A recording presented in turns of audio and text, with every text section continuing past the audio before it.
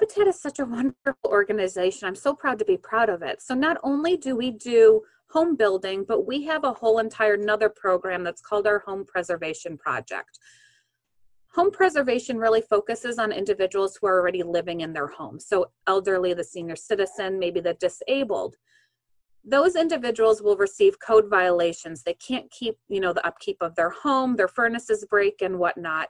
We have a whole application program for those individuals to apply for grants, and we will help. So we have seen an increase in that because people have lost their jobs. They're no longer able to remain in their home safely. And that's what Habitat is. We want you to stay in your home 30 years. We want you to stay safe. So a lot of our individuals now, they're talking about their roofs leaking with, the late rain, their furnaces are going out. So our home preservation coordinator, he's extremely busy because he has seen an increase in those kind of calls.